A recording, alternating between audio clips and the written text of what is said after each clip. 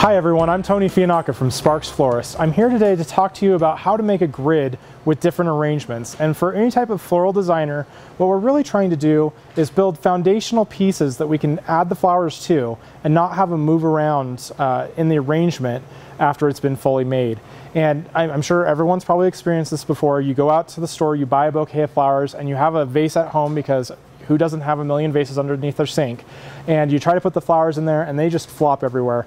Well, today we're working on those grids, and that's really what's going to keep those flowers from moving and keep them nice and steady in any arrangement. So I'm going to go through really 5 different renditions of a grid, and these are really the basic ones. There are much more complicated ones as well, but these are the ones you really need to know. First, to get started, let me show you all the different tools that I normally keep on me so that you can kind of have a good idea of what you need to have with you when you're doing floral design. First and foremost, I always keep a pen on me. And the reason why I keep a pen on me is because I like to write out all of my recipes, and I like to cost them out to make sure I'm using all of the right amount of money for each of my arrangements. Remember, we're in business to make money, even though we're conveying emotions, and you know, we are very nice people, but at the end of the day, you have to make money in this business to be able to keep your doors open. So writing recipes really makes a big difference, and so pen needs to be one of the tools you have on hand. Second one, I have some nice wire clippers, and you know, we work with wires all the time. We make bows and all different manners of things, and it does require wire clippers. Next, I have 2 different pairs of scissors, and you might ask, why do you keep 2 pairs of scissors? Well, one of them is my ribbon scissors, which are my good pair of scissors, and the other one are my bad scissors, which sometimes will be used to cut different materials, not ribbon. So I find it really helpful if you have a good pair and a bad pair, and to keep those on you at all times. Next, of course, any good florist can't live without their florist knife. And these are just nice small paring knives. Sometimes they fold like mine. Other times they don't. It doesn't really matter if it folds or not. It just matters that it's a nice little knife that fits in your hand. And remember, when you're working with a knife, you want to use proper knife skills as well. And a lot of times, the way we want to do this, let me just take a piece of this salal here and show you, is we want to keep the distance in between our knife and the thumb the same, exactly the same for every single one of the cuts we do. The idea here is that we are able to place the stem behind our thumb, but in front of our knife, kind of like this. Let me go ahead and turn like this so you can see. And the idea here is not to push into the knife with your thumb. That's really not what you want. That's going to cause yourself to get a nice cut on the thumb. Instead, what you want to do is just pull the actual salal away from you. And that motion actually will end up cutting the stem itself. So that's really important. And a great way of practicing that, take a piece of celery and go ahead and cut celery doing this method. You'll find that it works very, very well. And if you're making a soup, then you've just done all of your work for you. So you want to have a knife. Next, for stems that are a little bit pesky, you need to make sure you have a good pair of gardener shears or pruning shears. I like to use these Fiskars. They're great quality clippers, but make sure you have them because for lots of the greens we use, they're more like hedges and they're thicker, and you really shouldn't be using a knife for that. You should be using something a little bit heavier. Next, I have a couple of other supplies which are different forms of tape. So right here, this is a corsage tape, which I keep on me. It's used from everything from making boutonnieres and corsages to wedding bouquets and everything in between. It's very handy, and the way that this corsage tape works is the adhesive only activates once you tug on it. So you can see it's stretching slightly, and that's what actually causes it to become sticky, and it really sticks to itself. So it's a great product for like the aforementioned different designs. Alrighty, so then the next type of tape we have is a waterproof tape, and you can see this is a nice green tape. It's a little bit thicker in terms of the actual thickness of the tape itself, but it's very sticky, and we'll see how that works in some of our grids here in a moment. Next, we also have some clear tape, and this clear tape sometimes is also known as bowl tape. It's used to cover the tops of different vases, so that way you can create kind of an instant grid, and we'll see how this is used here in a couple of minutes. And then lastly, I always keep with me some bind wire, and bind wire is one of the better inventions that came out of the last decade in the floral industry. This is basically a really thin wire. Think of it like a bread tie that just keeps on going forever and ever. And it's just a really thin wire wrapped in a raffia-like material. It comes in either green or it comes in brown. It's extremely useful, and we'll see that here in a couple of minutes. So let's go ahead and start with our very first grid. Our first grid is going to be with foam. And you're probably familiar with seeing a tray like this, and oftentimes they come like this if you're in one of our competitions. But the tray itself has kind of like little pokers in the bottom that kind of come up, and it really just holds the foam in there nicely. Now, you can tell that this one I have up here is pre-wet, so it's ready for me to design in, but let me show you how I got to this point. What I did was I took a piece of dry foam. You see how it's much lighter in color. This is dry. And you can do a couple different things here. You can go ahead and take a little bit of glue, just dip it in some hot glue, and then stick it in and just hold it there. And then you can soak it, which is what I've done with this first one. Or if you don't have hot glue, you can use this waterproof tape. And what you want to do here is just take the tape and you kind of go across the top of your foam. And I'll go ahead and hold this up so everyone can see here in a second how this is going to look. But I'm going to go and make kind of an X'd pattern across the top of the foam. And notice I do this while it's dry. It's really important that the foam is dry here, because a lot of times this waterproof tape is not going to stick very well if it's wet, and especially if the container's wet. So you want to make sure to do it while it's nice and dry, and then go ahead and put it into the sink. And another key thing that you need to make sure you're watching out for when you have foam is I don't want to see anyone taking their foam and submerging it underwater because they want to work with their flowers faster. That's really the wrong thing to do, because what will happen is your foam will actually gather air inside of it, and it won't be able to escape fast enough if you force it under.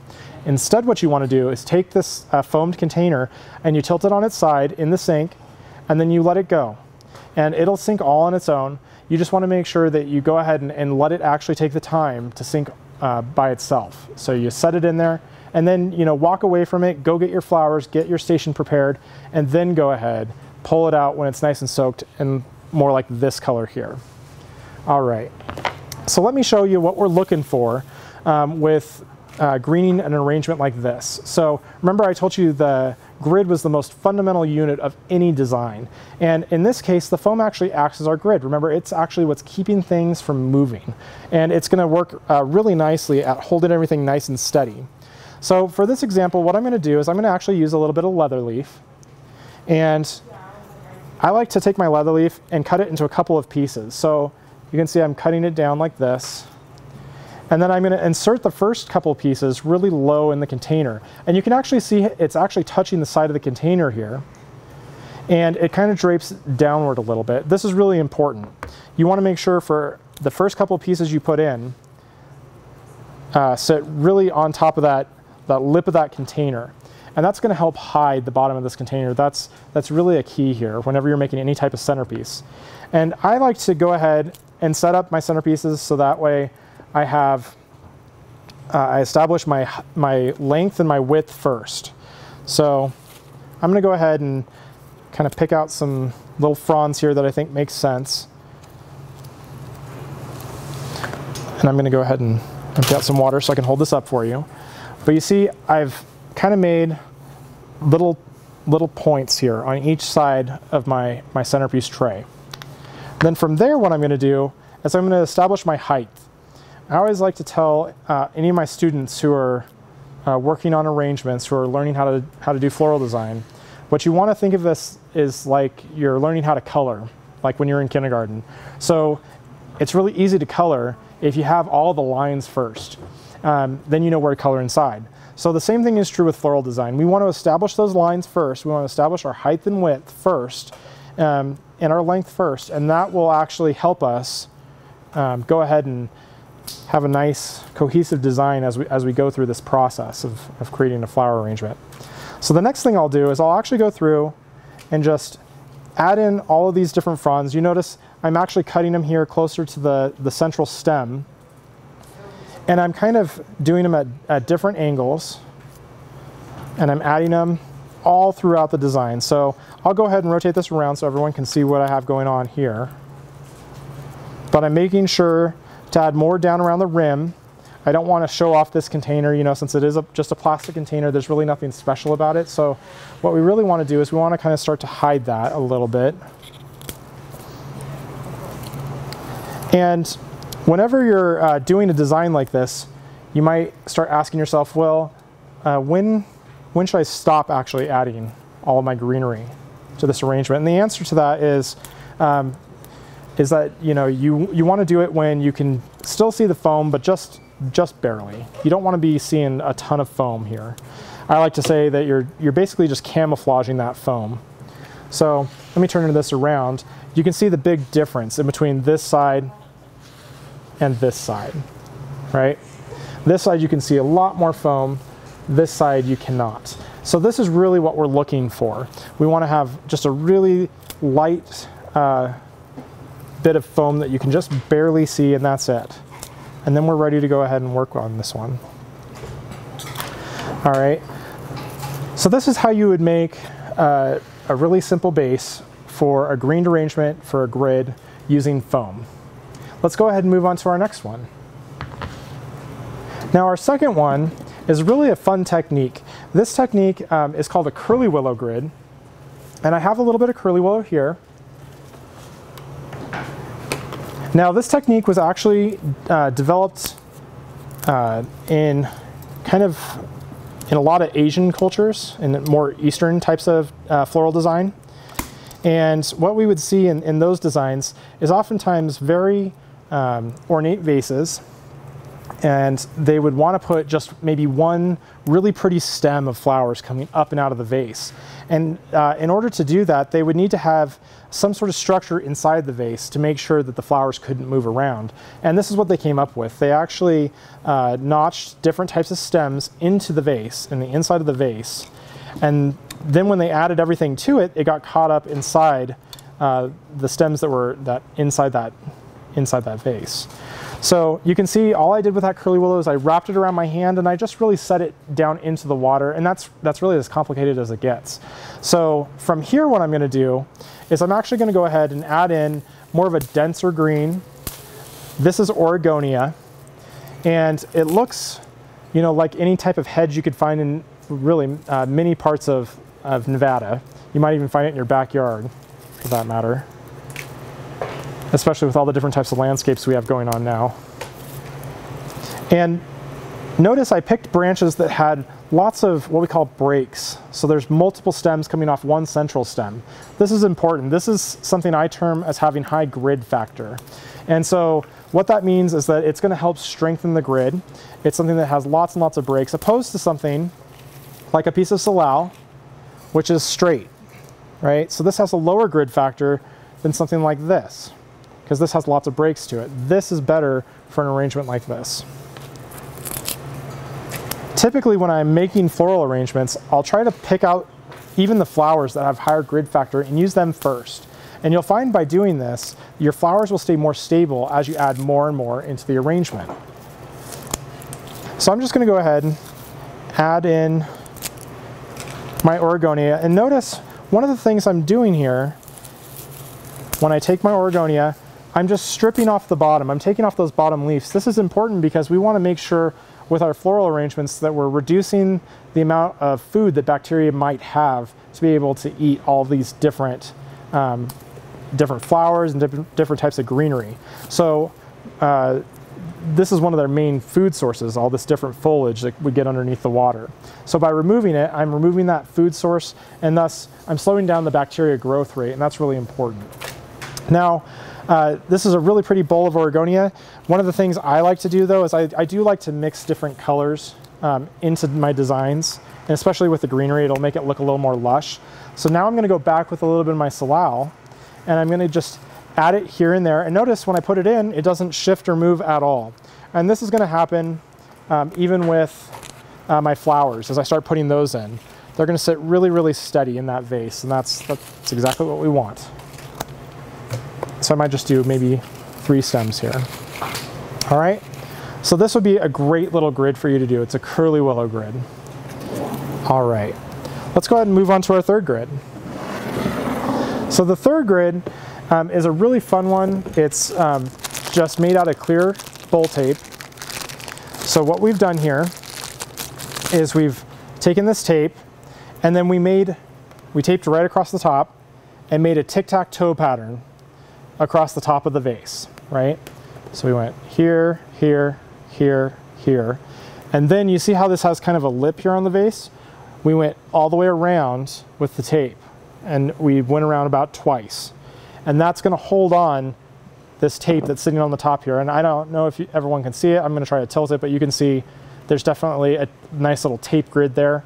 And what we've done is we've just basically taken this really large vase and we've shrunk it down to maybe 1 inch by 1 inch.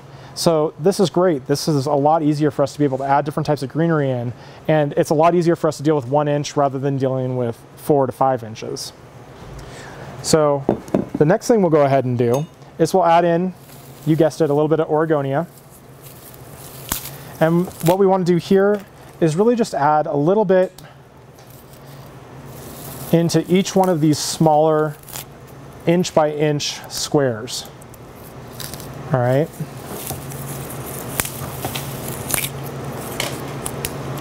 So you can see I'm just kind of breaking some off, taking off those leaves just like I did in the previous grid, cutting the end again, and setting it right in.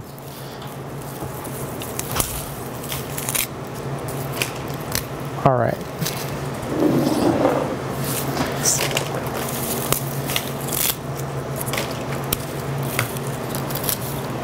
And just like in the last one, I don't want it to just be an only Oregonia bouquet here, or only Oregonia grid. So what I'm going to go ahead and do is I'm going to grab this other really nice type of green, which is called seeded eucalyptus.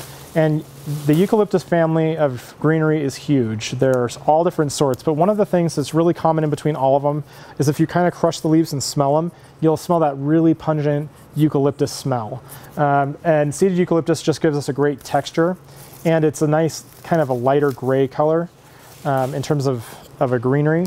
So it's really going to add texture and color to our arrangement here and give it a different quality. I think it's really pretty.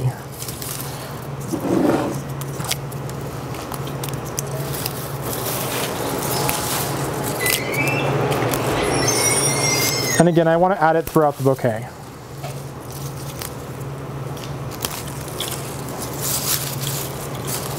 All right. Now when you end up with something like this, you're pretty much done. It's nice and full. And if you find that you have something that sits a little bit outside of your frame, you can always go back and give it a haircut. One of the things I always recommend everyone does, don't try to pull a type of greenery out of your grid once you have it in. You'll find that when you do that, you'll pull half the grid with you. The other problem with it is that if you're using things like foam, you're going to make that foam become really unstable as you take more and more out of the arrangement. So you want to make sure, just go ahead and go back with your clippers and kind of clip out the spots that don't make sense, that are kind of outside the frame that you're looking for. All right, but this would be considered a taping grid. All right. Now our next grid is what I like to call a greening grid. And a greening grid is built entirely out of greenery. There's no other types of mechanical components to it, but let me show you how it's done. So I'm going to go ahead and take a little bit of seeded eucalyptus, and you can see how this has, again, lots of those little breaks that we had talked about before, so it has high grid factor. And I'm going to place it here in the arrangement, and you see this is sitting a little bit high because the breaks aren't really touching that vase. It kind of wobbles in the vase. So I'm going to clip off just a little bit more and place it back in, and that's much better. You can see how it's kind of sitting in there nicely now. And let me go ahead and turn it so everyone can see a little bit better. Now, what you want to do is you can see that this right here is the skinniest portion of the vase. And so this is what we call the neck of the vase. And we're trying to create our grid within this neck portion of the vase. So you want all of your stems to crisscross. That's how this entire process works. So the next thing we'll go ahead and do is we'll actually grab some of our leather leaf, and just like we did in the very first greening grid, our foam grid, we're going to put in our leather leaf so it fits on each of the sides and kind of shows us how far out we're actually going to make this overall design. So I have one on each side here, and then we'll put one on the front and one on the back. And notice one of the really important things I'm doing here is that when I place in the greens, they're actually touching the rim of that vase. They're making a lot more connection to the vase, and that's causing a lot of friction. So it's going to keep things from moving. And then of course our greenery itself is crisscrossing with one another, so as I add more and more greenery, it becomes more and more stable. All right, so the last two we're going to do, we're going to put one that sits right in the middle, and then we'll put the second one in so it sits back to back with the center one. And I like to kind of just take the greens and kind of crisscross them together. And this is going to make a really nice, stable grid. So now we can start putting our flowers in and nothing's really going to move on us. This is a really great greening grid. It's very, very common. All right. Now the last grid I have for you is kind of a fun one. It's what I like to call a bind wire grid. And we do this a lot when we're doing wedding arrangements. And it involves, of course, the bind wire. So what I've done is I've cut off a smaller piece of bind wire. And oftentimes with wedding arrangements, what we're trying to do is we're trying to make this really big, luscious arrangement right here. But remember, we're sitting at a table, typically, at a nice reception. And if you're trying to converse across a table, you want to make sure you can see through this. So really, we don't want any stems lower than here in the vase, or somewhere around here in the vase. So we need to go ahead and make this bind wire grid. So that way everything will sit up here on the top and not have to come all the way down to the bottom. So what I'm going to do is I'm going to prepare some seeded eucalyptus. I'm just going to kind of pull some of these stems and just clean off some of the foliage on the bottom.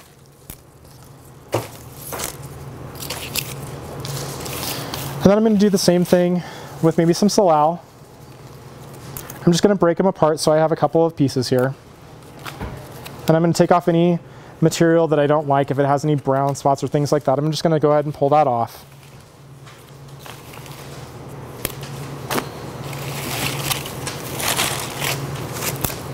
All right.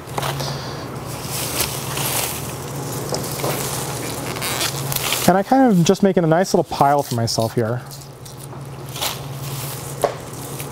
All right, this is a great little piece just on its own, so I think I'll keep it just like this. Now what we're going to do is we're actually going to build this as if we were making a nice little bridal bouquet. So I'm just going to work everything into my hand here like this. And I'm just going to kind of crisscross things again in my hand as if I was just gathering them from the field in kind of more or less a little bit of a random order here. Adding a little bit to each side. So notice I add some salal onto each side and kind of just turn the bouquet as I go.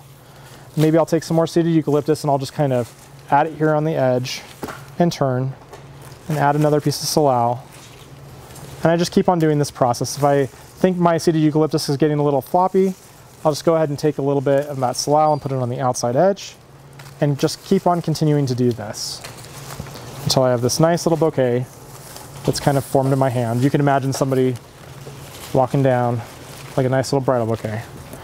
Now comes the bind wire, and notice I cut this first. It's really important that you do cut this first because guess what? You only have one hand. So now you can go ahead and pick up this bind wire and you put it right on where your first finger is and you wrap. And again, remember I told you how this stuff is a lot like a bread tie. So it's just a really, really thin wire. And what makes it great is that we can kind of just pull all this nice and tight, and then we can actually just twist the bind wire so now it's holding everything together where my hand was holding it previously. The next thing we'll do is we'll take out our pruning shears and we'll actually clip all of this at once. So I'm going to go ahead and just cut the ends here. So now we have a nice really even edge which will sit right into our vase like this. So this is a very effective grid. Now, one of the important things to note about this is that we're really not trying, when we put our flowers in here, we're not trying to poke it through this center wire portion. That's really not what you want. Instead, what we're trying to do is we're trying to take the flowers and we're trying to poke them through this top portion where there's a lot of branches up here and kind of in the middle section of the arrangement. That's what's going to hold everything together. Again, trying to push all your flowers through this little piece of wire that you've bound, it's going to be a losing battle, I promise you. But you can see how this is a nice, really easy way for us to create a structure that we can work off of. Thanks for joining me today and learning how to make all these different types of grids for your flower arrangements. Again, if you have any questions, feel free to call me or email me at tonyjr@sparksflorist.com or call me at 775-358-8500, extension 103.